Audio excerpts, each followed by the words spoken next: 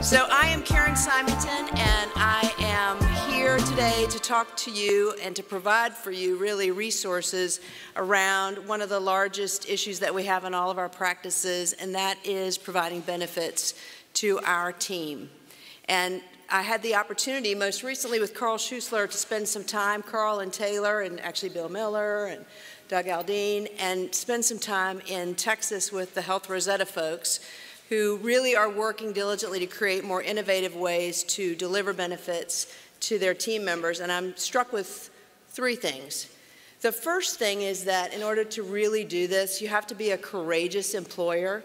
And I spent probably 3 weeks in my head just sort of trying to figure out what is a courageous employer, what is a courageous employer, what is a courageous employer. And I know what a courageous employer is because I've worked for one for 22 years. And every orthopedic group, every musculoskeletal group within the OrthoForum, they're courageous employers. They're people who say, this is broken and we know we can fix it. We just need the tools and the partners in that space to actually do things that are more innovative. And we also understand that while some people would say that healthcare is broken, I would suggest to you that it's actually not broken. It's actually built specifically to support a lot of middlemen who are taking a lot of money, which is actually our employees' compensation. Benefits are just compensation in a different form, who are taking our employees' compensation and profiting off of it. So, courageous employer, you all are courageous employers. There are ways to fix what is not working properly for our team members in a system that's not broken. It was designed actually for this purpose. And lastly, the whole concept of crawl, walk, run, and to speak as a person who actually spent Martin Luther King's birthday watching Selma with my family, which was I would suggest that to all of you. That was a really good experience. You know, one of the things that Martin Luther King said is, you know, crawl, walk, run, but by all means, move forward.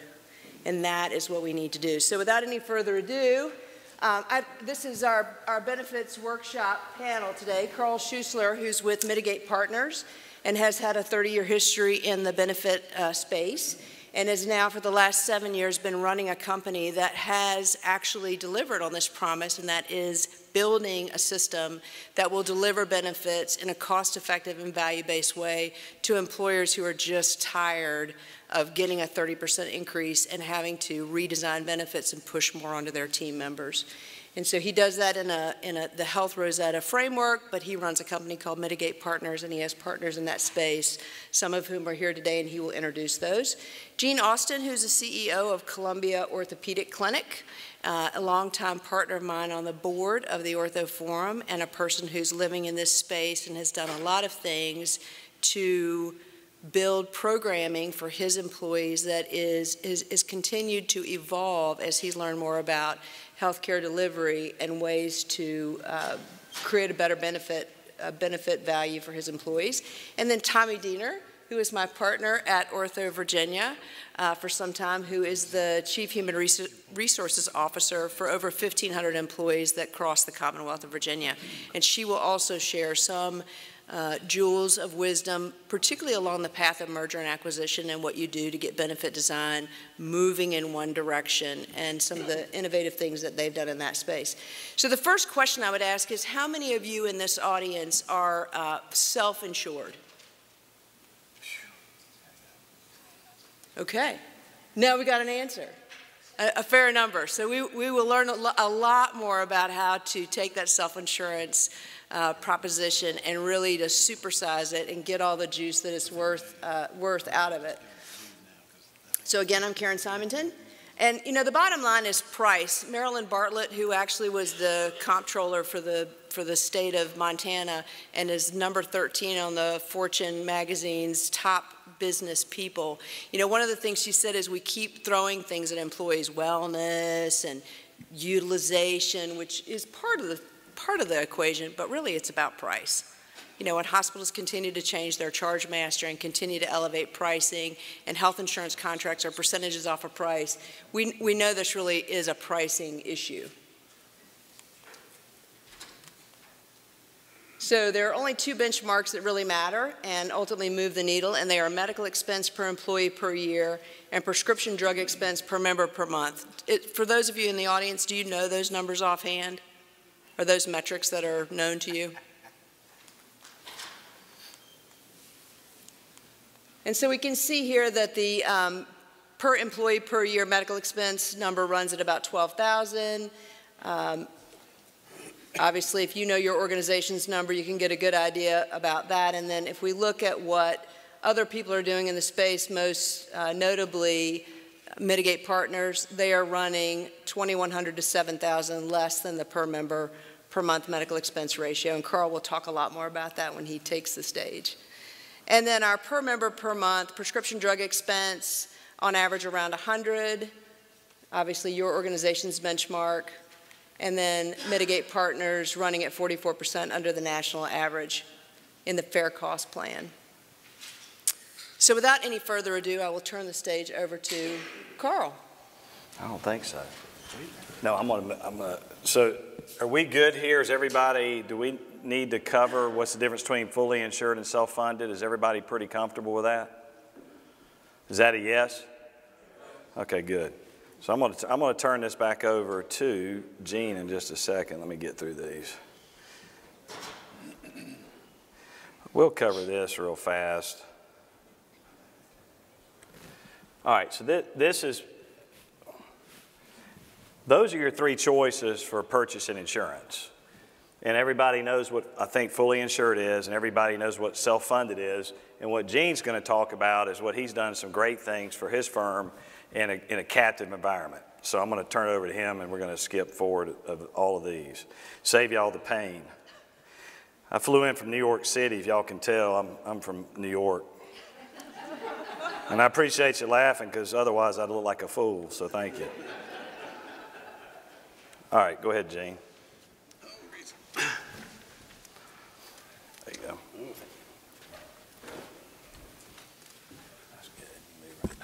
Well, I'm Gene Austin from the Columbia Orthopedic Group. Those of you who are fully insured, could you raise your hand? Okay, because the 8 of you are the folks that I really came to talk to today. We are 27 physicians located right in the middle of Missouri. We had watched for years our health spend continue to climb. When I first joined the practice a number of years ago, we were insured by Blue Cross Blue Shield. And that's good. That's a good response.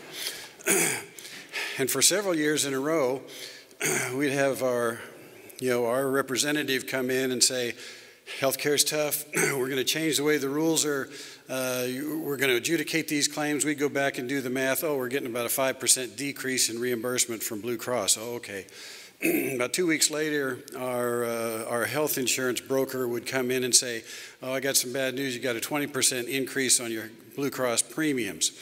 And so that quit being fun after just a couple of years, and we started doing some research into the whole idea about self-funding our health plan. Perhaps your experience, those of you who've already made this jump, found yourself in the same situation. I brought this up with our broker, and he said, you know what, you really got to have about a gazillion employees before this makes sense. So, well, let's come back and talk about it later. A year would go by, and I'd come back, Charlie, we can't keep on this path. We've got to take, well, you know, it's coming down now. I think now you only have to have about 250 employees. And so finally, we did this math, and so with a little more research, I'm not going to blame it all on him. It was a big scary step, and I wasn't sure. Somehow there is comfort. I love the term Carl has, the buka, and he'll explain that here in a little bit, I'm sure. Somehow it's easy to go to bed at night knowing I can send a claim off to Blue Cross Blue Shield, Aetna, or UHC, and it's going to get paid. It took me several years before I realized, excuse me, all that meant is that in a bad year, I'm borrowing money from a large insurance company who discloses no payment terms, no rate of interest, or if and when I'm ever going to have that note paid off. And in that moment of crystallization, I realized we've got to make a jump. And ironically, that same year when I had my conversation with my broker, he said, you know what, I think you're right, this is the year.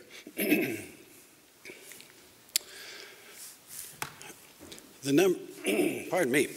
The numbers aren't all that important. You'll see, for several years, our spend per employee, we're fairly close to average. You see we're kind of trending up a little bit. You get to 2017 and you see this dip. For those of you who have made the jump to self-funding, perhaps your experience has been like ours. All the research I'd done indicated that out of 5 years, you're going to have one really bang-up great year. You're going to have a couple break-even years. You're going to have one, not so bad, and you're going to have one that just kill you. And when you jump into self-funding, you just hope that you're lucky enough that that really bad year is not year one. And so that was our experience. So we made the jump at the end of 2016, and our first year, we won on two fronts. We'd had a little bit of we'd had a little bit of claims experience in 2015. United Healthcare had come to us, and after our broker did, whatever magic, wink, wink, nod, nod they do with with United Healthcare, they came back and said the best we can do is about an 18% increase. We really raked them over the coals, Gene, but the 18%, that's the best deal we got. We had been accepting those terms for a number of years. So instead of taking 18% on top of our $1 million in premium, we said, no, we're going to go self-funding. And then that next year, our claims experience dropped way down. So the first year, not only did we save back $250,000, we easily avoided a $250,000 in premium increase. Our second year, we avoided what I've figured would have been another 12% increase. This last year, if we had stayed fully insured, we'd get hammered for our experience this last year.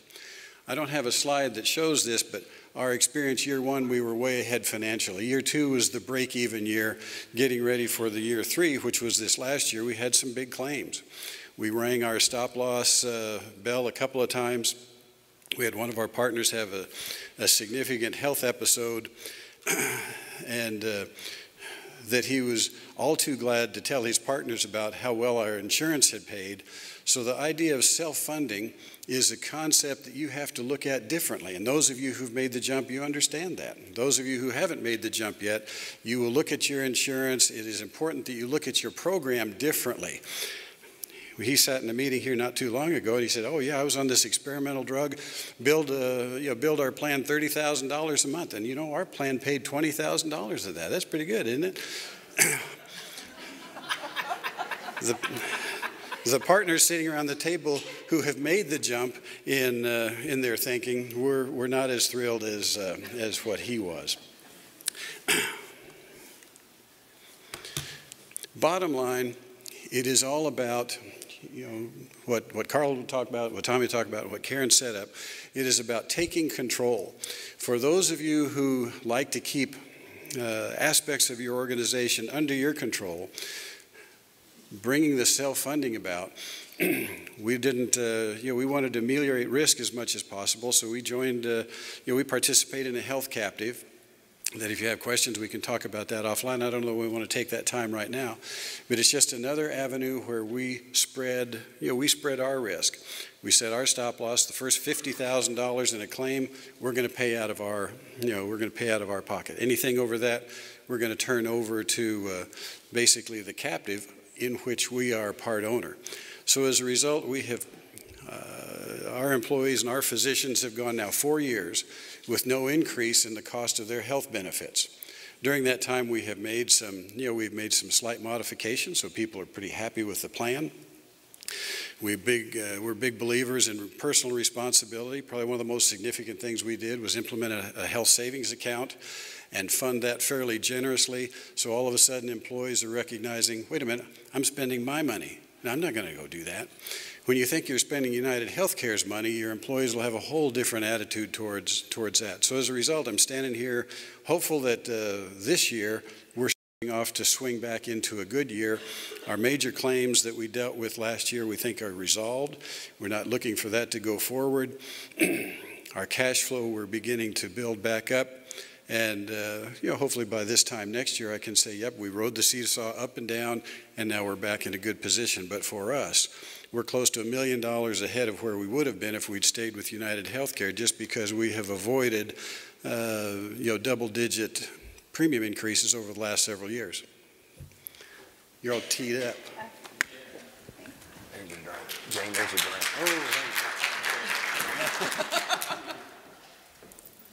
Can you see me? I'll stand over this way. Good afternoon. I'm Tommy Diener. I'm the Chief Human Resources Officer for OrthoVirginia. I'm going to share with you a little bit today about our journey related to benefits and sort of how we approached it. I think one of the things that Karen said that was really meaningful as we talk about OrthoVirginia's strategy is that you have to move forward. And I'm going to talk a little bit about some of the things that we've done and some of the things that we have on the horizon coming forward. So where we started, OrthoVirginia, I joined OrthoVirginia in 2017, and in 2017 we had merged in 4 different practices to become OrthoVirginia. All of them had different plans, different carriers, different plan designs. One was self-insured, the rest were fully insured. We had, basically it was a fun mess for us to try and figure out how we were going to integrate everything together. And so where we started was really kind of taking a step back and looking at all of our various plans and trying to figure out what we needed to do to get forward. One of our core values as an organization is that we do want to be a workplace where our employees feel valued and respected, and part of that is ensuring that we provide them with compensation and benefits that are competitive, that reflect that value. And so that was something that we really went into our plan designs from a self-insurance perspective to make sure that we accomplished. So really, what I really want to stress with you guys is don't sit and hope. I've always heard, hope's not a strategy. When I started, one of the very first board meetings that I went into, we talked about a multi-year plan to get to where we needed to be. We knew that looking at all these disparate plan designs, carriers, and funding approaches, we weren't going to get there in 1 year. And so we really laid out a comprehensive strategy on how we were going to move forward as an organization to get to our end goal of being self-insured collectively. Obviously, with 1,500 employees, we have over 1,000 lives on our employees on our plan. That we have a lot more bargaining power as one versus as these little groups. And so in 2017, we had different. We were on a minimum premium plan. Have you ever heard of those? They're like the plans that are like faux self-insured, where you practice at being self-insured. Well, we had a really bad year because when we went to jump forward, it was actually, that was the year where we had several catastrophic claims come through, and we were facing a 23% premium increase with the carrier. We had hit our stop loss coverage under the minimum premium plan several times, and that was just a real challenge for us. So in 2018, we finally got to the same plan designs. We finally got to self-insured, but we were still 2 separate buckets. So we had this one little plan that was self-insured over here, and then all the other people over here, because guess what? We were also in different enrollment windows, July and January of every year. It was a nightmare. It was a lot of fun. But we also rebid our stop loss coverage. So when you guys are looking at your self-insured plans and where you want to start pulling the triggers from a negotiation perspective, really be pushing on your stop loss coverage. You should be bidding that every couple of years. Don't sit on it. We had the little small self-insured plan that we had, they hadn't bid their stop loss product in probably 7 years. We came back and I think we saw like a $300,000 reduction on their premiums. It was very significant for those individuals. So, don't sit and let it just be there. Have a strategy, make sure you're looking at these things. We also were able to negotiate RX rebates in our plans, so that's something that you can't do within your fully insured plans, so make sure you're pushing on that. We started at 25%, we went to 50%, and then in 2020 we're going to see 100%. The great thing though is now we're on one plan. So I just got my 2019 numbers. We went from about 50,000 back from an RX rebate. I just got got our 2019 numbers is about $250,000. So, you know, that's a lot of money. And then next year, we're looking at about $500,000 on our RX rebate because we're all on one plan. We're large enough to get it on all of them. And we're getting 100% back. Push for 100%. Okay? The other thing that we did too is that we had to laser one of our claims. So really, as you're looking at your self-insured plan, you may have some high-dollar claimants that you know are going to be sitting out there for a long time. I have somebody who has a very rare blood condition, can only go to 3 facilities in the United States, and she is going to exceed her stop-loss coverage every year. And that is a spouse of a physician who we know is going to be on our plan for several years to come. And so we lasered that claim. We ran the numbers and the pro forma to see by lasering the claim and the additional expense we would be paying against the stop loss premium increases, what that would be. And we ended up finding out that it would help us. And so we did those types of things as we were trying to contain our costs from an Ortho Virginia perspective. For 2020, we're really struggling right now for a very simple reason of trying to get our contribution strategies aligned. So we had several regions who the employer contribution was a lot more than some of our other regions, and they made the employees pay a lot more. We finally got alignment with 3 out of our 4 regions to raise the employer contribution. So in the midst of all of our plan design changes, not only are we trying to keep premium costs down, but we're also trying to increase as an employer what we're giving to employees, which is really unheard of, right? So in our 2020 plan year, we had employees who just got phenomenal pay increases because we started contributing more as an employer. But part of that communication strategy for those employees was to know that it is not the carrier paying your claim. It is the physicians that you work with every day and your shareholders that you look at every day that are paying your claims. And so when they ask me, Tommy, like, why are benefit costs going so high? The response is well, you can do a lot to control your costs. So we do a lot of messaging around taking care of yourself. And 2020 is really our year of wellness. So we have comprehensive employee communication strategies around wellness, what you can do. We do predictive analytics on our claims. So we actually have a third-party vendor that we feed our claims in where we can do predictive analytics. We know that, you know, hypertension, high blood pressure, you know, we need to lose weight. So we're implementing a program where we can identify our pre-diabetic plan participants and allow them to participate in a lifestyle management plan. It's an app. We feed it through our claims based on % of weight loss.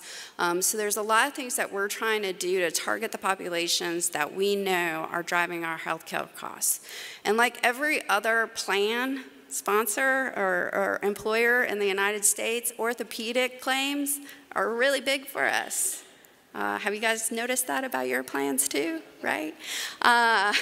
Surprise, which is great, right, for our orthopedic surgeons, right? On the payer side, they love that. On the employee side, they don't. So one of the things that we're working on doing for 2021 is to embed domestic steerage into our plans. So we're actually going to create an Ortho Virginia network where we're going to try and partner with other practices out there who have low-cost imaging, MRI, and other services, and we're going to try to drive our employees to domestic steerage so that way we know we're the low-cost provider. We know it. And we know that there are other independent medical practices out there that are the low-cost providers. And so we want to drive our employees to these high-quality, low-cost providers to help drive our claims costs down as well.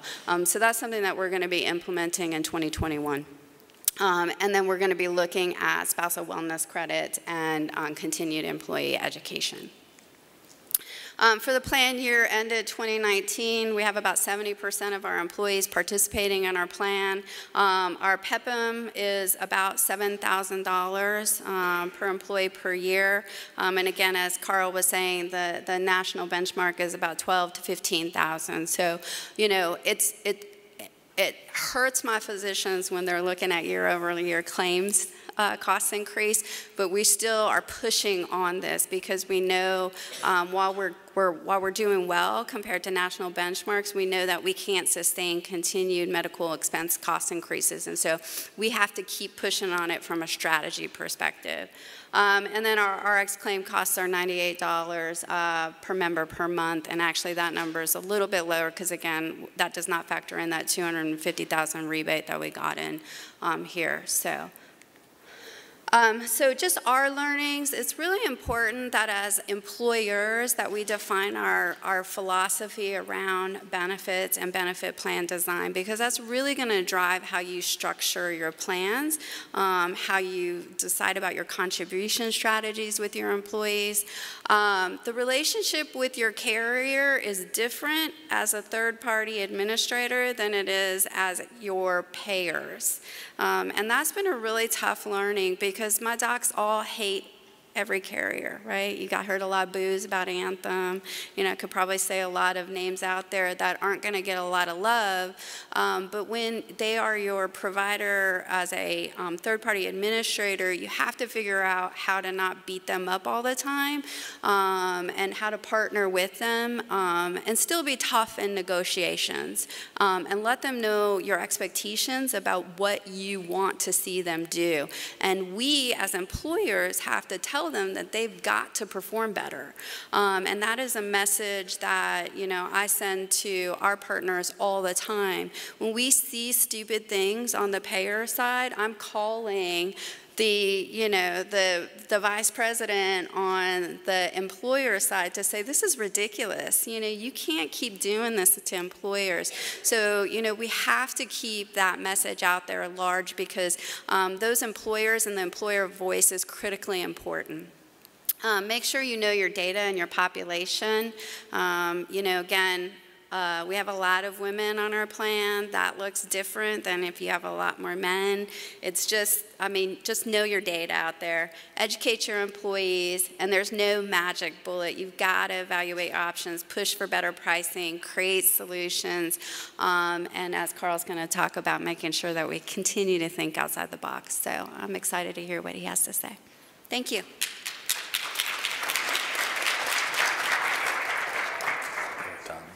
You don't sit here, you want to go, y'all flipping? Okay.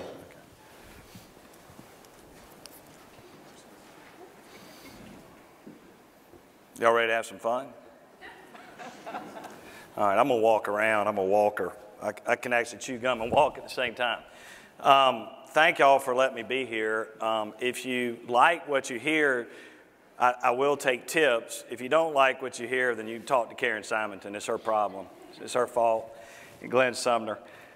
And everybody else. And Taylor Lindsay is one of my partners out here. He's out in the audience as well, and I'll probably recognize a few other folks. But make no mistakes about it, folks. Healthcare isn't broken. It was absolutely made this way. I've been also accused of being a little passionate, so I'll try not to spit on anybody. But I get pretty fired up about this topic. And these insurance companies and this whole industry are brilliant. They have absolutely made a fortune. And when we talk about what's happened out there, if you look, who is an insurance carrier's fiduciary responsibility to? Anybody know? I'm not asking you. Anybody? Right. That's a problem when you're the employer on the other side, isn't it?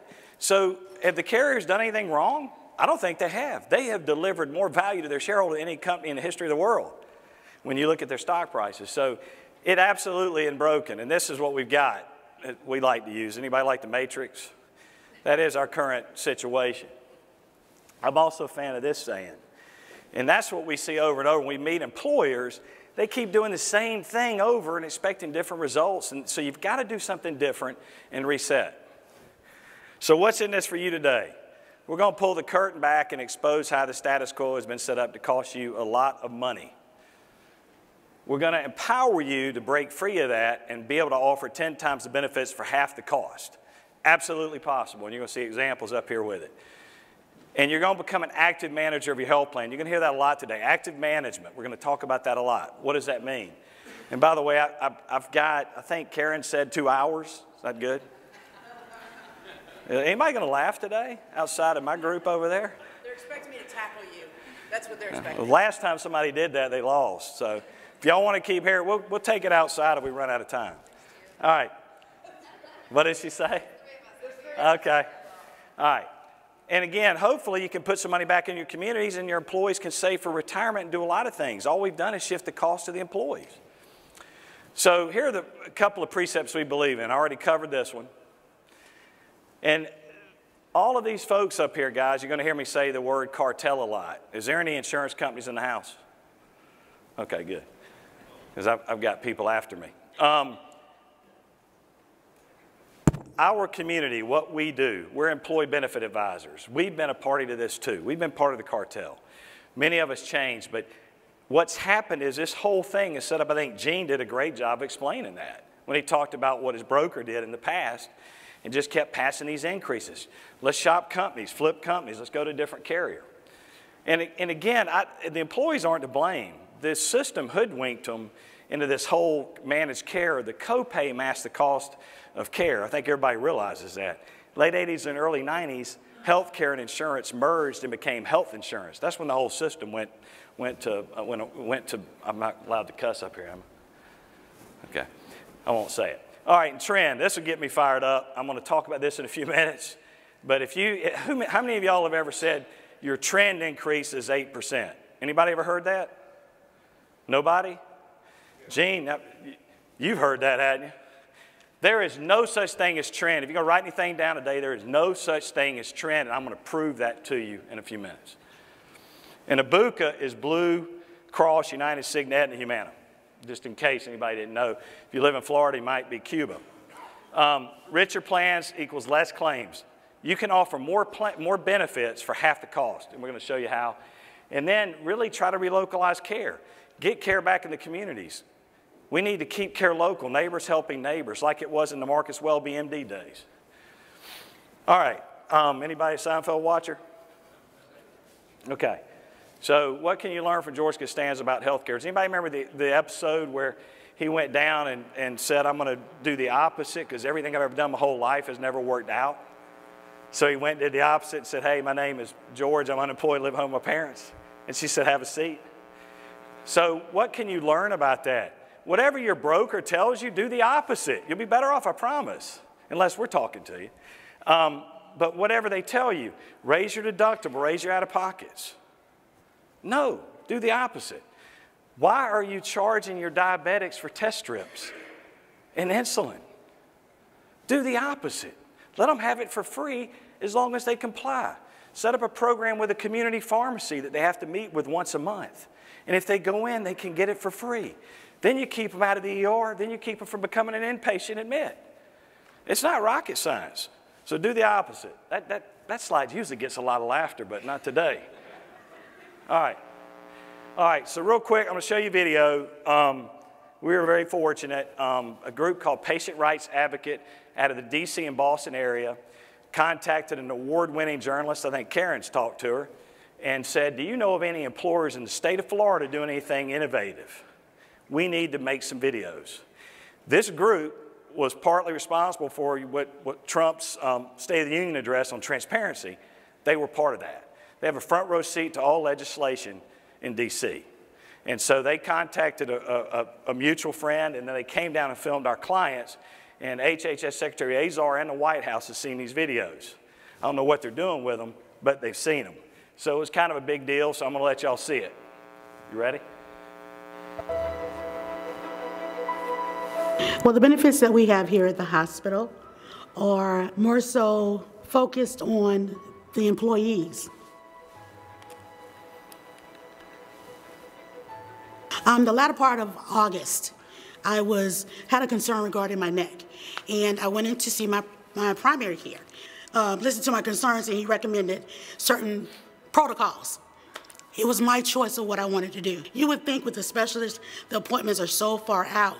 Within maybe 3 weeks from seeing my primary care, having my test done, getting my results, finding out that I needed to have a biopsy done.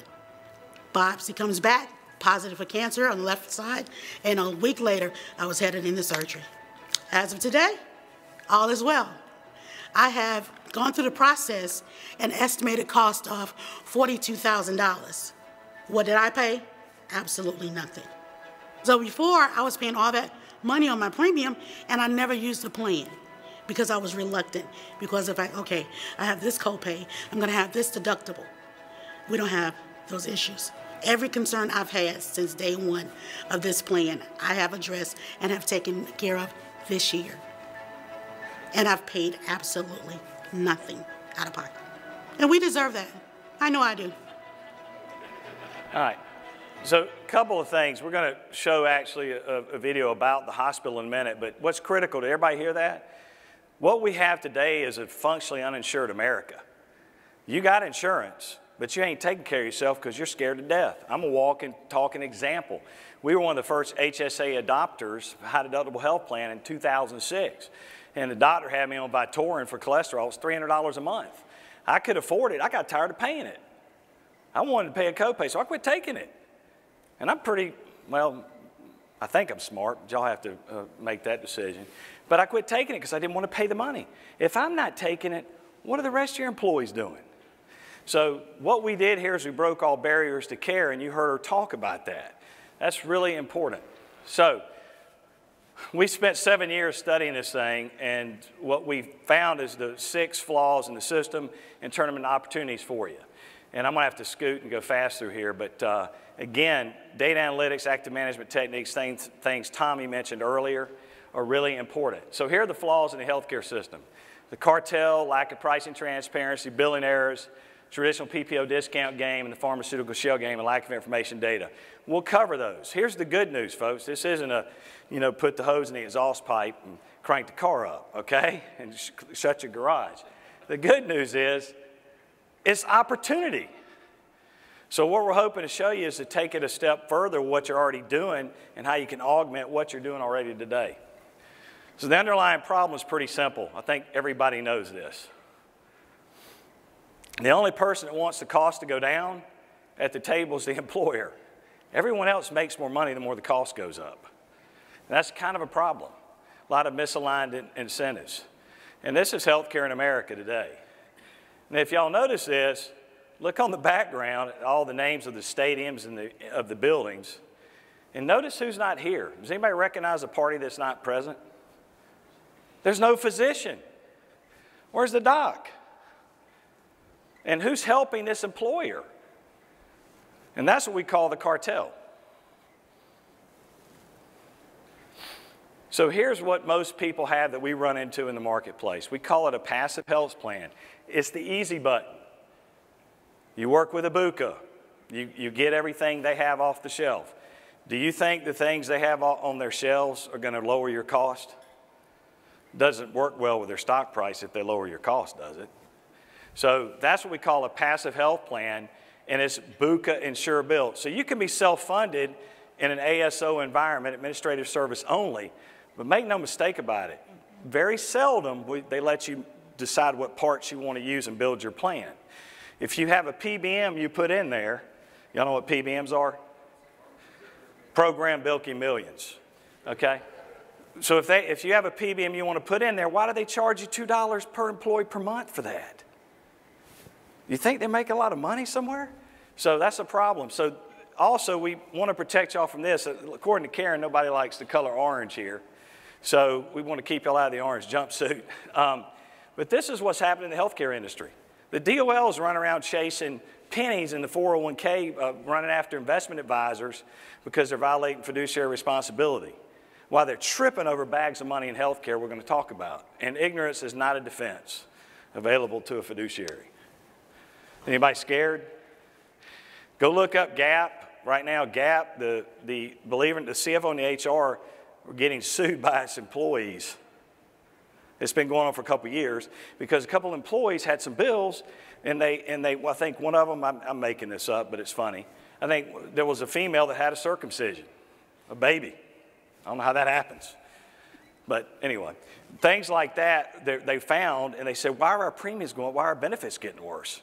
Cigna's got a bunch of suits on them right now on these same types of things. So it's a problem. And this is where you don't want to be, with your head in the sand. So what we try to do is really create a new model because this thing just did not work. We were frustrated with it. So we built this program called the Fair Cost Health Plan. What it's about is actively managing your health plan. So you build it brick by brick. So what we would try to do with people is help them pick the best bricks to build their health plan. That hospital you saw, Connie Cranford over here is one of our network partners. We sat there from 1 o'clock till 6 o'clock in the evening building their health plan on October the 1st, 2018. You'll see the results of that in a minute. That's what you have to do. And it's all these bricks is what I'm going to talk about. I'll go back. So we call that employer-built health care, okay? That's what you want OrthoForum built, not insurer built. And you can take control of this. We're talking about working with independent third-party administrators, not with BUCAs. That's how you have to do that. Any questions so far? All right. And then basically, it's kind of like this. Anybody remember Mr. Potato Head? So, you know, you get these crazy looking things over here, and they don't work. That's the traditional health plan today. When you can take it and unbundle it and deconstruct it and make your own plan that fits your needs and desires. So we've always think that's a good analogy. Don't hide behind a BUCA logo. These ID cards, guys, I have to be careful because I'm going to go off on a rant. There are no payers in this business. You know who the payers are? It's the employers and the employees. The BUCAs are processors. Don't call them payers. I've been working with Karen and their language and Glenn, and I even had a huge hospital system, Orlando, after a 3-hour meeting with the chief revenue officer, started calling them processors. They are processing your money and your employees' money. So let's don't hide behind that. Why are we hiding behind that? Why do we have OrthoForum built health care? You can have your own plan. Your logo ought to be on your card. The number one question we get is, how do we leave that BUCA logo so when I pull my wallet out, I don't know how they're going to take my plan? It's your plan. Take it back. All right, here's a lot of stuff that we will not cover today. For lack of time, there's so many things you can do in a health plan, folks. So many things. It's endless. And basically, this is what we see a lot too. Most people that we work with focus on the fixed cost. What does it cost us to run our plan? That's 20% of the dollar. But the other 80% is claims. So that's where you want to get your ROI and what you can do to make that difference. And that's where we see a lot of the issues that we're going to cover today. Any questions? Y'all having fun? Everybody looks pretty bored out there. I mean, I've got another 2 hours, so we're good. All right. And then those are the kind of savings that can be generated in both areas. So this is a good example of a plan we built, and you're going to see from somebody in a minute. What's that deductible, folks? Why don't y'all have $0 deductibles? Because somebody told you to raise the deductible, raise the out-of-pockets, right? Because you can't do it, right? Wrong. And that's all other health plans across. So I'm going to go fast through here. Can y'all see that? Look at these guys. This hadn't been around in 30 years. And I will tell you, this client's got the richest benefit plan in America. I guarantee it. No, nothing close. Connie's been a big part of that plan. But here's what they pay. And the only way you can hit the out-of-pockets on their plan is you got to take about 40 drugs a month. Because otherwise you can never hit out-of-pocket. It's not impossible. That's what they pay, $80 to $160 a month for dental and vision. Where most of Americans are paying $300 to $500 for employee-only coverage. And here are their benchmarks. Their benchmarks are lower than what you saw. Those are crazy. A lot of money. So I want to show you the DeSoto video because they built the fair cost plan. Again, Connie over here, Connie raise your hand, was a part of this. We didn't have any honest PBMs, so we did something different. We'll get to that in a minute. So here's the video about the hospital, and I'll just let it play. We are self-funded here at this facility and have been for 30 years. Our premiums kept going up and up and up. We're a small 49-bed hospital, and we realized that we've got to do something. When we met DeSoto Memorial, their health plan spend was about $2.2 million. We just wrapped up the first year, and the spend was around $990,000. So they saved $1.2 million, or 54%. It's remarkable how much you can discount the price of something if you know you're going to get paid at the time of service. What do we eliminate? The middle. We're going direct. That's how you save. It's direct to employer contracting. We negotiated a cash knee replacement price. That hospital was 70 grand. We got it for 25. Direct primary care, where you just pay $65 a month, and that covers all of your primary care. And sort of the bundled cash payments are two prongs of things that we can do to actually reduce the cost of health care. We also have a program that's called the Medical Advocacy Program. They walk you through the process. It was kind of blowing my mind when they turned around and said, well, we'll do everything for you. Getting them to the right doctor for the right quality, lastly the right price, and at the right time.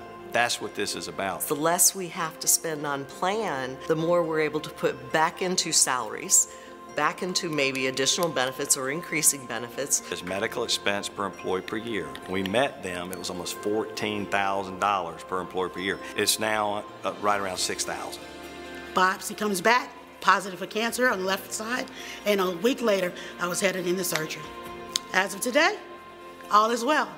I have gone through the process, an estimated cost of $42,000. What did I pay? Absolutely nothing. And there was a lot of cost savings.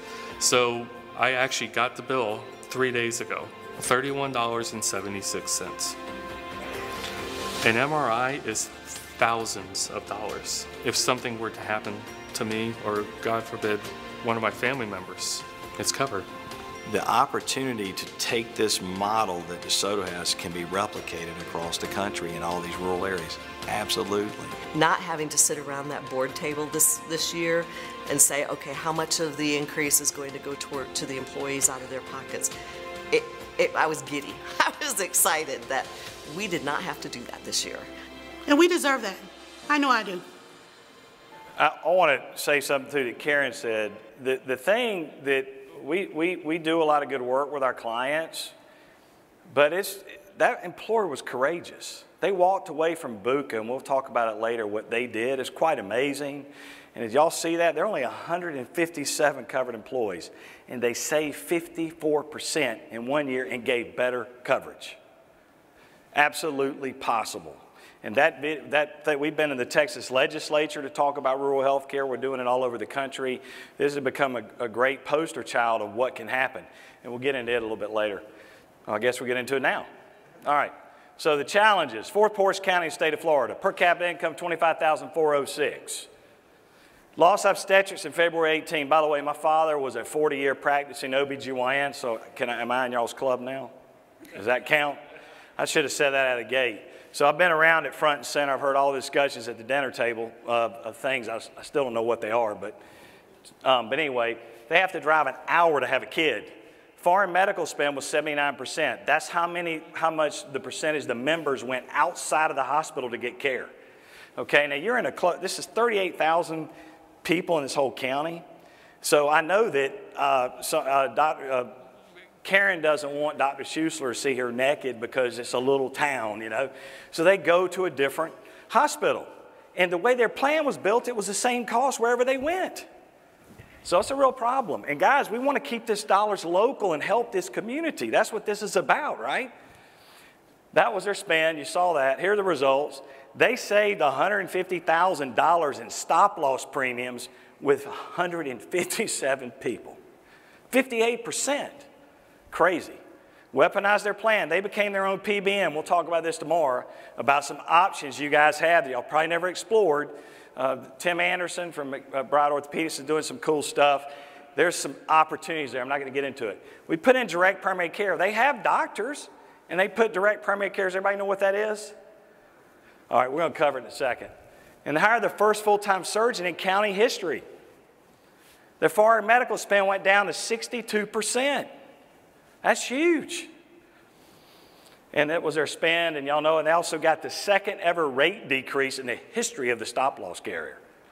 Second ever rate decrease ever. And that was the savings. So y'all ought to give them a round of applause for them, for doing that. All right, real quick, with the savings you have, one thing that y'all ought to consider doing is develop a benefits champion. With the money that's saved, you can have somebody on staff, John Harvey here in Arizona is doing some neat stuff with that. He's not here today because he had better things to do than hear us speak. But anyway, we won't give him a hard time on that, will we, Tim? So anyway, this is what the benefits champion does, and they're there to help walk the employees through stuff. I don't know that I'm going to have time to show this, but I was going to let y'all hear from the employees of what Liz does for them. Connie knows Liz. Connie's seen. Liz is there for everything. These employees come to her for everything. There's about 205 employees on the plan here. So if you're spread out all over the country, you have to maybe put the member champion in some of our offices, but it's a good opportunity. We're going to skip that. All right, so let's get on direct primary care. I got to go through all these bricks.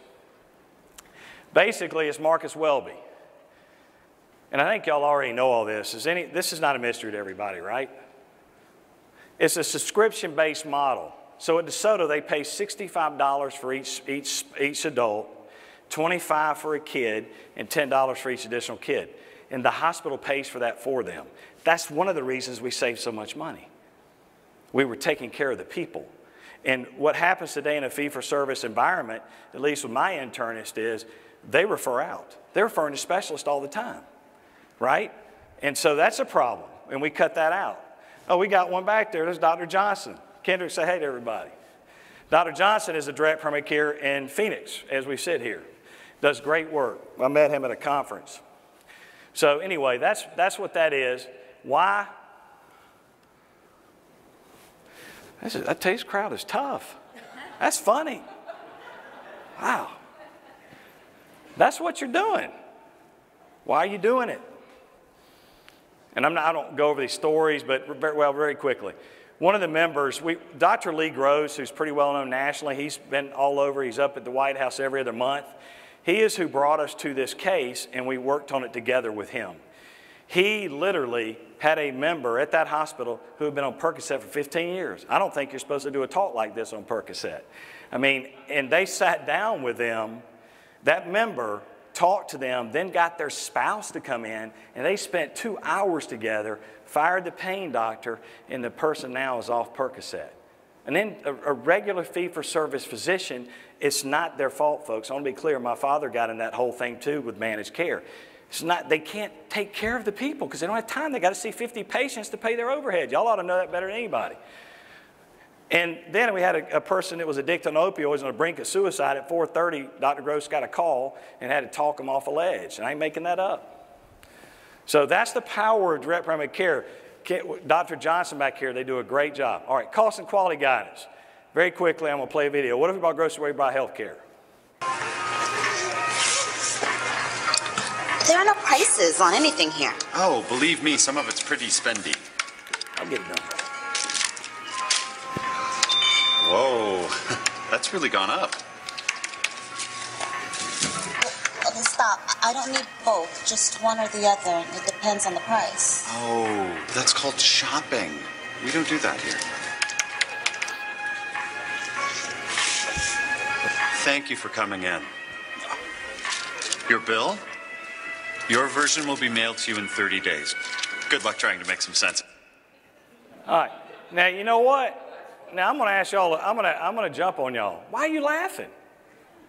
That's what you're doing to your employees. Is that what y'all are doing? Or they know what they're buying? Do they know what it costs? How are we in a system that you go in a hospital and you don't find out what the bill is for 30 days? Ma'am, can I ask you a question, Linda?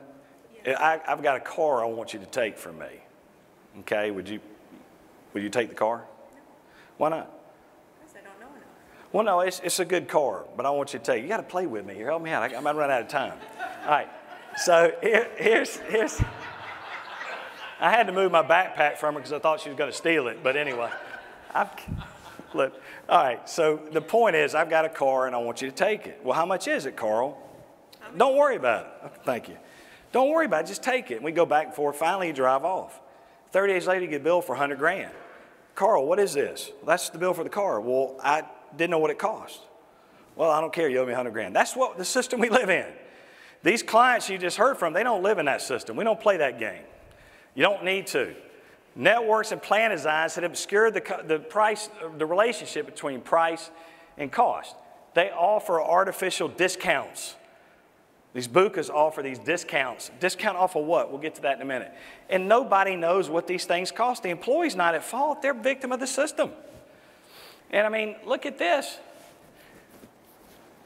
They don't care. But guess who cares? Ortho Virginia cares. So how do we get them to care? This is Atlanta, Upper GI. We got an employee that lives in South Atlanta. Emory Hospital, y'all ever heard of Emory? I'm sure you have. $2,100. Piedmont Hospital, I'm sure you heard of that. It's a great hospital. They're building a huge new wing. You can't even drive by it, about knocks you down, but they're broke, you know. That's great. I'm on tape with that. Okay, good. Better not walk around too much. All right, and then that firm charges $385. They do more of those procedures than anybody, and their quality is very good. So the real challenge for all of you employers is, how are you going to get that employee to go there? How's that employee going to even know that? But you get them to go there by weaponizing the plan. We're going to cover that in just a second. By the way, Medicare pays $194. They know about this stuff. But this is what happens. It's just not right. Who's mad? And do it with your money. All right. So we have access to some databases. We also talk with physicians too, and we're able to look at quality metrics, readmit rates, complications, etc. And we have access to it. Your employees have access to this. And again, in order to get them to engage, you've got to reward good decisions. So here's the example. We use a platform with nurse navigators that the members will call, and they will help direct them. And again, I'm going to keep talking about plan design has to reward good decisions. So very quickly, all of these physicians are in your BUCA network. Now, Linda, I know you're good friends with Physician I, and we call him Dr. Hodad. You know who that is? Hands of Death and Destruction. Okay, so that's your buddy, and you know him well. But you'd like to see Physician B, wouldn't you? How are your people going to know that all these are in the network? How are they going to pick them out? Here's a knee replacement, y'all's favorite. This is in St. Petersburg, Florida. There's 60 doctors that do knee replacement. We wanted to have a cut at doing at least 50 procedures a year. 14 did 50 procedures a year out of 60. Then we looked at the quality metrics, 8. Then the cost of implants, and 4 fell out of the network. How is that member going to find those 4 doctors? How? And y'all know better than anybody with this kind of work, if a knee replacement doesn't go great, what's the rehab? How much are they out of work? How much time do they miss? What's the productivity lost? And then we can look at this, and Karen told me to be careful on this one, but my dad said this, I'll tell you this. That doctor had 4.47 deaths on the table doing knee replacements. Now my father immediately said, son, how do you know that he wasn't dealing with 85 and 90-year-old people with 20 comorbidities? Fair enough, Dad. But anyway, y'all get the picture. And then with the hospitals, you can see how many they do. And that's the kind of information your member will get. And it is absolutely available, but we have a tool that we use. So it is available. You got to get it in their hands. Nurse navigators do it.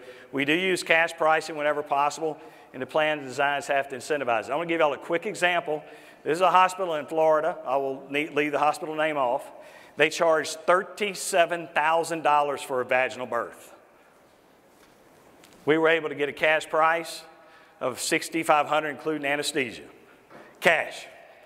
If we were with a BUCA, we'd have gotten it for $18,500. That's what's possible. How many of you physicians wouldn't like to get paid on the spot? Paid 30 days in advance, pay the day of, like that. That's what we try to do. So how does your network help employees find the best providers? They don't. Geez, this is a rough crowd. Do we speak right after lunch? All right, Price is Right, you know, he's just slinging it. So what we often do is we require that employee to call that cost and quality company anytime they have a pre-certed or an elective procedure. If they do not call, they will be penalized $1,000. Now, everybody, oh, that's going to hurt my members, are going to be all upset. It's for them. It's to protect them. And if they call, they still, if they say, don't see Dr. Simonton, she's a hag, don't see her, they can still go, but the plan's going to pay as it always has. Maybe it has a deductible. Some of y'all's plans, I'm sure, have deductibles. Some of ours don't. Or maybe you give them some cash back. But if they follow the instructions, then we treat it differently. And I will tell you, it is amazing, and I know Connie can stand up over there and talk about it. It's amazing how different the employees act when you get in their pockets. And the most important thing is you're doing a great thing for them and getting them where they need to be. And y'all ought to know from being physicians, every orthopedic surgeon is not created equal. All right, number 3, medical billing errors. I don't have time, but anybody know when this video's shot? All the ladies always get it because they know the hairdos. I'm terrible at that. So anybody know when this video's shot? Come on, quick. When? 2010. And it's still going on. When I got to look at these hospital bills, I couldn't believe what I saw. You know what? $1 trillion is wasted in this country on ridiculous very medical conservative expenses. News station, too. Here are a few examples. All right. When you were... Oh, they're going to talk about $1,000 toothbrush, things like that. So, billing errors. In October 15, we had a great idea. Let's increase the codes numbers. How many doctor's offices were happy about that out there? That'll work. U.S. General Accounting Office, our own government says that there's 99% of overcharges. Equifax, 40,000 bills, 97% were found. Services never provide an accurate quantity of services, bundling, unbundling. When something happens 97% of the time, folks, I don't believe it's an error. Would you pay this bill? Who knows what a UBO4 is? Anybody? Okay, good. I figure some of you would know that. It's a summary bill. Here's an itemized statement. So if Karen and I were if Karen was to take me to dinner to thank me for coming here and delivering this magnificent presentation that nobody laughs at, I would, all right, so Karen gets a bill for it. What Karen's going to get is this, and she's going to get that, she's going to get the itemized bill, lay her card down, and then get a summary bill. It's not how this works. This is what the hospitals send your ASO carrier, your BUCA, and I'm telling you right now, I'm going to show you a near and dear person, a friend of mine. This is my wife. Meet Melissa R. Schuessler up here. That's a UBO4, folks. Remember when I said healthcare is not broken, it was made this way? Everyone says, Carl, why don't you get a better copy? You're doing all these talks. That's the best copy I could get, and it took 3 weeks to get it. They wouldn't give it to us. Everything on yellow is wrong on that bill. This was a laparoscopic appendectomy for the low LitCo price of $29,984. That's, in my opinion, crazy as it is. The doctor got paid a couple of $1,000s, and I would hire the doctor in a minute and let him do it right here. I don't care about the hospital as much. So let's look at the bill. So I'll show you all a couple of things. This is really important right here. So hospitals bill in 15-minute increments in the OR. My wife was in there for an hour. So if you can see that, $5,654 was the OR charges. That's it. But they unbundled. She got charged for a urine qualitative, $204. Anybody know what that is? It's an early pregnancy test. We could have walked to CVS, one of the other cartel members, and gotten it for $8. But that's what she got charged for. All of that because they had to make sure she wasn't pregnant. We also got charged $90 for oxygen, $1,360 for a stapler to staple those 4 holes back up. You can't do that because they charge, that goes in this charge, they unbundled and charged twice for it. And I guarantee you on all your bills, I see it over and over. It's the easiest thing to do. And we kept going, all the things in yellow are a mistake. By the way, you see how many pages the itemized bill was? 5 pages. I've seen $1 million cardiac catheterization at Duke that was 100 pages long. They don't give the itemized bills to your carriers. They only send the summary bill. Is everybody following that? They don't give that to them. How can you verify the accuracy? Would y'all ever sign an Office Max or Office Depot contract without knowing what the cost of everything you're buying is? Why are we doing this? This is my favorite. Missy got charged $957 for an observation room she never was in. I don't know if it had a view of a dumpster, downtown Atlanta, I don't know what it was, but we were never in it. So the bill, well, as I said, was $29,000, should have been $19,000. There were $10,694 of billing errors on the bill. Then you can apply the discount to that, right? So that's the real problem. Why don't we go back to the old days? This seemed to work a lot better. Childbirth, 1943, $29.50. That's worked. All right, one last one. This is a hip replacement, $227,000, and there were 16 titanium screws used for $97,000. That's a heck of it. I bet you can't find that at Ace Hardware. Got the itemized bill? There were 4 screws. Saved the client $55,000. Who thinks that's going on in their health plan right now? Guys, ignorance is not a defense. I'm telling you, there's an onslaught that's coming in the future. People are not going to sit around and take this anymore. So again, everything's paid off a uniform bill. All right. Number 3, what you can do, they'll tell you, no, you can't do this. You absolutely can put a program in and get an independent examiner, look at any bill over $10,000. They take it and look at it. You'll knock 17, 25% off your facility bills in a heartbeat. Normally, a health plan spend 60 to 70% is in facilities. So do the math and work backwards in your head and figure out what that would mean to you. That's absolutely something you need to do. All right, defined benefit pricing. Let's talk about this. I'm gonna have some fun and get these books out. All right, I gotta pick on somebody outside of Linda. Who can I pick on? Somebody call their name out. I can't get Spooner. Would you like to play today? Sure. Okay, what's your name? Linda. Okay, Linda. All right. The system is built on what we call top-down pricing. So the prices are set by the insurance company and hospitals, right? But when you go to buy a car, you do what we call bottom-up pricing. You go in and they say, you know what the cost of the car is already because you've been able to look in Kelly's Blue Book, and you negotiate with them, and they go meet with the manager, they come back, and you save money. That's bottom-up pricing. That's not what we have here. So what I ask you is, I got a good deal for you today. What's your favorite store to shop at? Macy's? Okay. My great-great-grandfather was one of the founders. I don't know why I'm out here, but yeah, they kicked me out of the house. I'm going to offer you a deal today. I'm going to give you 50% off at Macy's the rest of your life. One stipulation. You can't review your bill. Would you take that deal? Why? To see it. Right. Why are we doing this to all our employees out here, guys? That's the game you're playing. Discount off of what? Here, I'll give you a book. I'll give you that one. Thank you. All right. There's no correlation to cost of services, and the PPOs have done a wonderful job. They've done such a good job, the cost has gone up 4 times since they came in their existence. And that's why everybody's in this meeting, to try to hear about how to fix it. Longest article in the history of Time magazine. Stephen Brill wrote it. Longest article ever. That's the bottom line. A discount, the starting price is what matters. I don't care if Blue or Cigna comes in there and says we have a 70% discount. Discount off of what? I've sat with so many CFOs, HRs, and asked that question. We moved from Cigna to Blue Cross. Why? They have better discounts. Discount off of what? I mean, come on, folks. All right, now I get to my favorite, trend. This is my favorite. This is the state of Florida, 10 years of inpatient hospital stays. 10 years.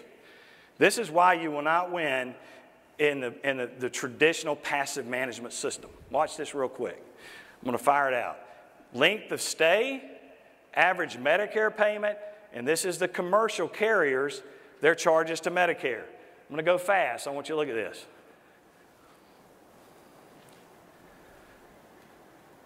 All right, here's what I love. Trend. It's the advancements in medicine or medical technology. That's what, who's heard that before? Really? Help me out here, guys. 2007, the length of stay was 3.93 days, and it's 4.3 later. If we're getting better, why are people staying in the hospital longer? That trend over here that you're playing in is 100% over 10 years. 100%. Medicare went up 11.2. There is, everybody clear, there is no such thing as trend. It doesn't exist. Don't buy it. Send them back packing if they come in there with that.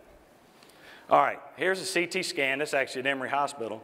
Hospital bill charge of $3 grand. We know that the hospital cost them $45 because they filed with CMS.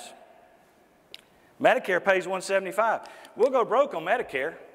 Who would like to make 4 times their cost back on doing a procedure? Anybody in this room? That's pretty good, isn't it? That's what the average carrier reimburses. You don't have to do that, folks. All right, so here's what we do. Y'all, whether you're 300 people, 100 people, or 1,000, you can go negotiate. You have purchasing power. It's absolutely possible. You can do it. What CalPERS did, and CalPERS is the largest health plan in America, 1.3 million lives, California Public Employees Retirement System.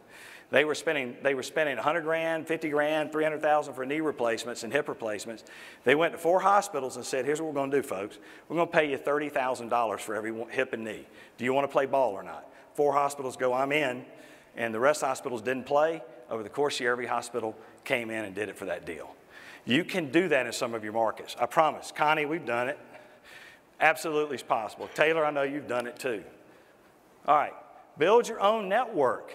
OrthoForum network. Build your own network. It's absolutely possible to do it. Leverage the position in the community. You physicians out there, y'all are significant players in the community. You're a large employer, many of you guys. You can do that. And find hospitals you can create safe harbor relationships with to steer people to, like we talked about weaponizing the plan. And then direct contracting. We're going to talk more about that tomorrow. If y'all are going to come to that session after hearing me today, you probably don't want to come, right? But anyway, that was supposed to be funny. Apparently not. So, geez, tell you what, my dad's going to be mad. All right, so if you do the direct contracts, there's no balance billing issues. And again, you can do it for all of these things. We do it all the time. What you saw, guys, is how a lot of these companies are saving money by getting outside the box. You don't have to have a network, or you can, and that'll save you, because these BUCAs charge you a ton of money for these networks for those wonderful discounts, right, Linda? How's that working out for you? Okay. Did y'all hear her say not well? All right. So real quickly, this is near and dear to my heart. This is one of mine and Connie's clients. Y'all should understand this. Fractured radius. This is a true story. It's the hotel you saw earlier with the benefits champion. $198,000 fractured radius. How much did the doctor get of that? Not enough, right? I mean, we need the doctors. Look at the fractured humerus. I'll give them credit. They had to put a pin in and all that stuff, or a rod, so okay. With the BUCA discount, that's what it would have been. With our programs, that's what the client paid. $17,000. So you want to talk about discounts, how about 89%? Absolutely do it. This is being achieved in the most expensive health care in America, which is the state of Florida. Had the highest charges in Medicare of any state, hands down. And these Texans over here will try to argue because everything's bigger in Texas, but they're wrong. All right. No offense, Doug. All right. RX optimization. All right, quickly. Now I'm going to speak. So we have an honest PBM in the room? Yeah. Y'all meet Bill Miller with Drexel. He's an honest PBM here in Arizona. And if you believe honest PBM is like an oxymoron, isn't it? No, they do a good job, but it's a shell game. It's a black box. That's how it works, folks. Here you are. Here's your employee. I'm not real smart, but I think there's a lot of money changing hands. There's a lot of middle people in there, isn't it? So it's the most unregulated thing we've got. The Humira was the #1 advertised drug a few years ago. Who's seen a commercial for Humira? It's $4 to $5 grand a month a pop. It's crazy. No other countries allow advertisement. $3 billion to the political class, all the lobbying money. Used to be 8% of your dollar, now it's 28 to 30%, 25 to 30. We're seeing some approaching 50. Here's a great example. I hope none of y'all know what Avastin is. It's for cancer. It costs $6 grand. Did y'all see what Duke charged? $23,000. Problem. And again, the rebates. I don't have time to really get into that discussion, but I mean, Lord, that's a total mixed bag. And how do you know if you ever got the full rebate? Tommy talked about a great program they put in, but how do we ever know if we get it all? None of us would know. We don't know. Even if we work with an honest PBM, we wouldn't know. So anyway, they're your dollars. Quit enriching other people. By analyzing the data, we can do a lot, and then we recommend all you hire a pharmacy consultant. That hotel pays a pharmacy consultant $500 a month. All of our employers do that because they've forgotten more than we'll ever know.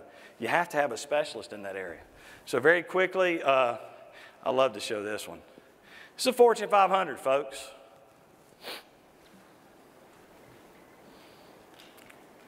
Number 6, United Healthcare. They own their own PBM. They own 630 companies. One of them is Optum. Optum owns 292 companies. Do you know who owns more physicians in the country than anybody? Optum.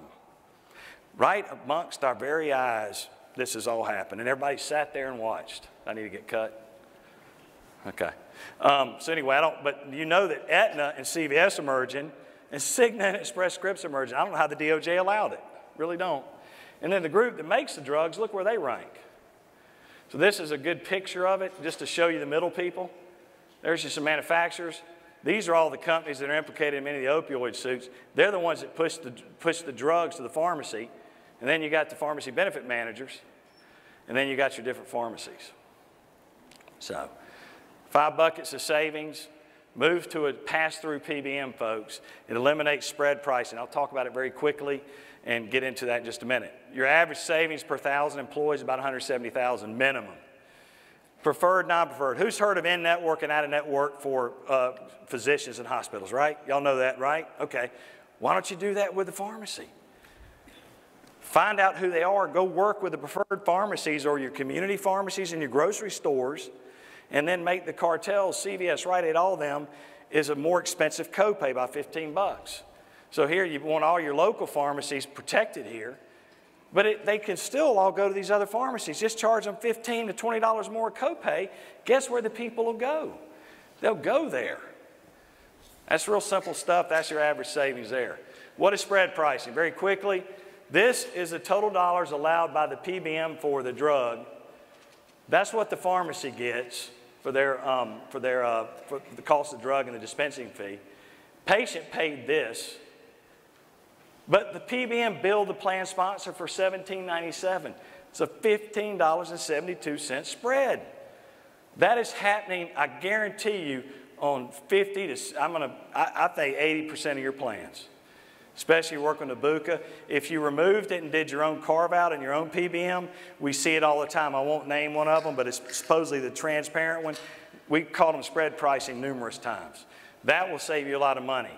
Specialty drugs, I think everybody knows that. You got to find ways to purchase those. There's a lot of techniques and things to do there, and that's what you can save. The other thing, and I know it's going to be talked about tomorrow, Duexis, $2,500. Vimovo, remove dumb drugs. There's 800 therapeutic equivalents for it. Don't cover it. A lot of these PBMs move them up in formularies so they get the rebates, and then you're paying for it. No need for that. Get that off your plan. And then the last one, don't play the mail order game. Right, Bill? Right. Do it retail, and people have to fill them at a preferred pharmacy. That'll save you $86 a script. 86 bucks a script. Do away with mail order. All right, and then this very quickly, this is one of our prospects we were dealing with. That was their spend. The national average used to be 92. If we got them to the national average, we'd save them that much. We got them to the fair cost average, that's how much they could save. Guys, that's 600 employees. It's absolutely possible. And then lastly, active data mining. I'll move on quick. This is, I think Tommy did a good job in this area. It's like the Yellow Pages versus Google. These carriers, databases, and how they do their data, it's horrific. And I can prove it. I want to talk off the later on. But here's the real key. This is 32,000 members, a study we did.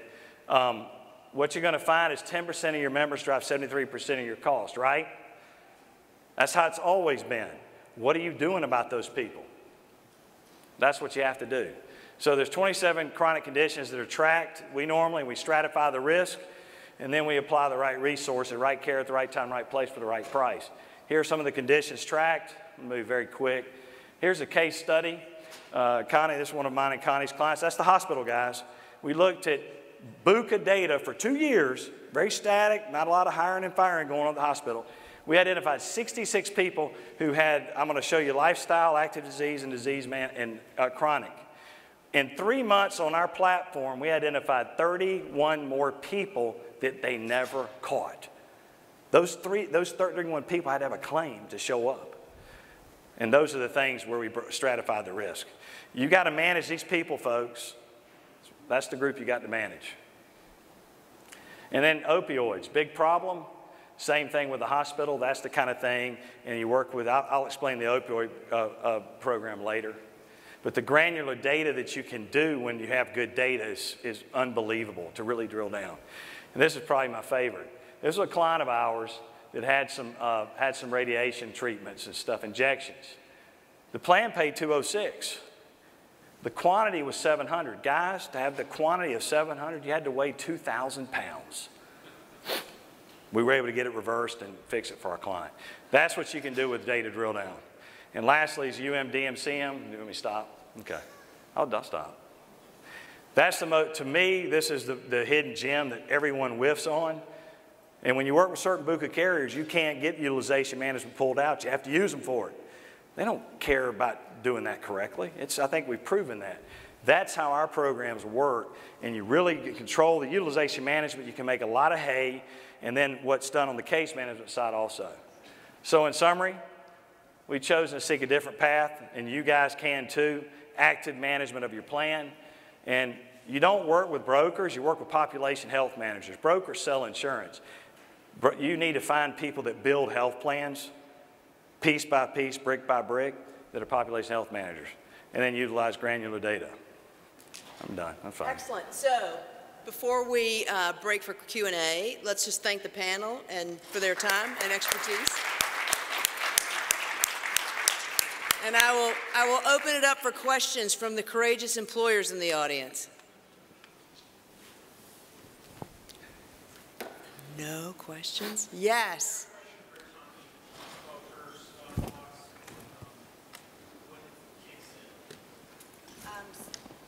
Can you hear me? 250. So the question was, when does the stop loss kick in for Ortho Virginia? Mm-hmm. So we covered the 250, and then we have one claim that's lasered at $500,000. And has that been the case throughout the entire self-insurance? Because I know you had a piece of that practice. We actually were at 200, and then we adjusted it to 250 when we were all in, just because of our claims risk and our utilization. So. If I could reiterate a couple of things that Carl said regarding price transparency.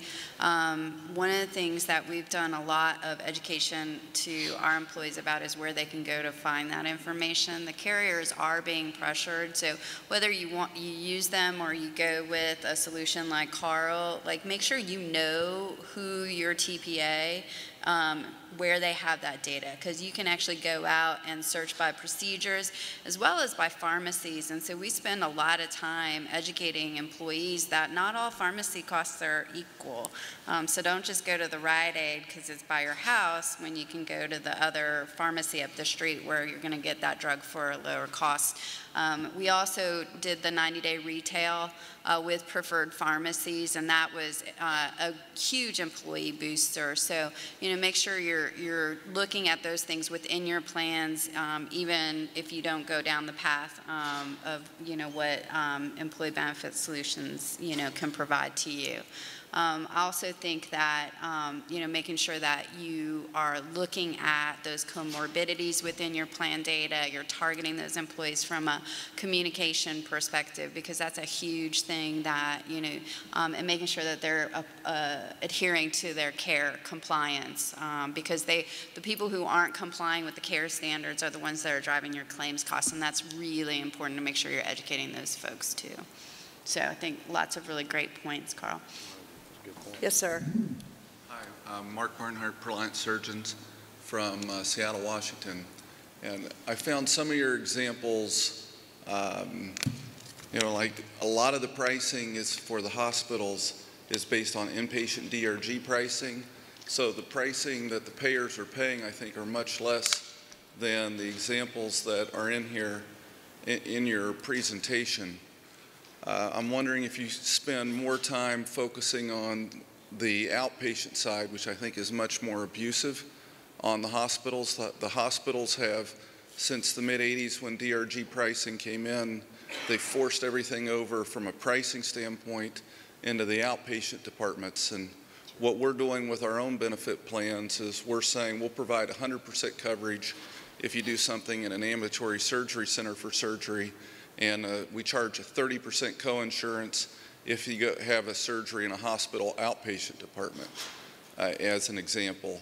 So I'm wondering, some of this to me was a little sensational on the examples that you've given, and I'm just wondering if there is a more refined focus than what we heard separating inpatient versus hospital outpatient. Sure, that's a good point, good question. What we have seen out there, that example in the fracture radius and the fracture humerus, those discounts probably there are about 60%, and I just haven't changed that example. But as far as the reimbursements, and this is over lots of claims analyzed, there are some claims that are reimbursed at DRG, to your point, but there's a lot of them that are percent of bill charges. So we have worked through numerous examples. Our bill review company catches this over and over every day. The blues, some of them have shifted in certain markets to DRG-based things, but everything you saw there, those are real-life examples that have happened with our clients. Well, I mean, like I said, the discount is more like in that market is 60. I had that slide. I need to probably put the 60% in that column.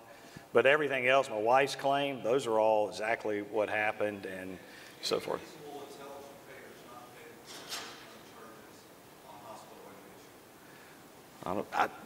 We're still seeing it happen. Connie, do you, Doug? Yeah, go ahead.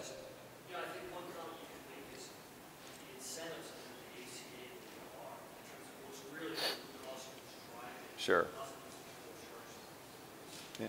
Connie, what do you see on your side? Well, I think what I'm hearing, though, is what you're talking about. He's talking inpatient, outpatient.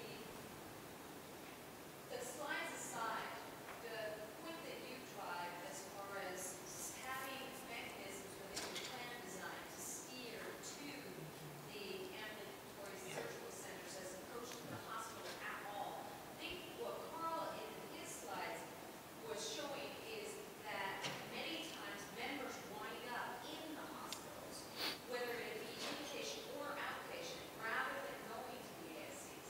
And so it is, when you follow what he's trying to suggest about mechanizing your plan, one of the tools that you would be using is that exact same clearance mechanism. Looking at and working with a way of understanding who the providers are that you have access to, and then driving the plan so that it steers to it. An example is we have radiology in our networks, that we have several different radiology groups, but one of them we have an outstanding contract with, and they have very good coverage. And so the plan design incentivizes the members to go to that specific one over and above the others. Although, and tomorrow we'll talk a little bit, our network is very narrow and high performance right out of the gate. So it's not the all-you-can-eat buffet. And that's something that really is the worst thing about these networks, is that they're way too large to begin with. And so even, it's impossible to navigate to. So you got to whittle it down and then keep driving it down to get to that final point. Yeah, and one other thing I want to say too, when these networks tell you 60% discounts, you really got to dig deep, because I'm telling you, it ain't 60% across the board. We've seen that numerous times, but it is the steerage, and you're right, outpatient is where all the action's going. And in our programs, I apologize, I misunderstood the question, but with outpatient, we absolutely steer to ASCs all the time, as long as the quality lines up. Yes, sir. Grant Zarzer, a surgeon in Mobile. A question on the surgeon data that you're able to acquire. I was talking with a TPA recently who had the same kind of claims, and we were going over the data, and it was very dated. How do you get up-to-date, accurate data? We picked a high-performance healthcare solution partner that uses CMS, and they also use some commercial databases. And then we've had some other physicians in the area too, that they looked at it, and we've gotten opinions from them too.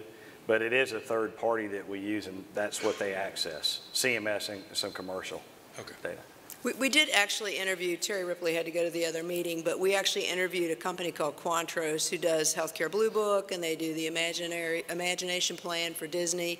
They do a lot of that work, and what they're willing to do is not only provide their data set, but to take data from us and allow us to do some data integrity work, because I think that's really important. And if employers are looking at it, we want to be looking at it as providers and physicians to say that's accurate or no, it's not. Because for those of you that have been in BPCI, you know sometimes that what comes back to you is not exactly what happened.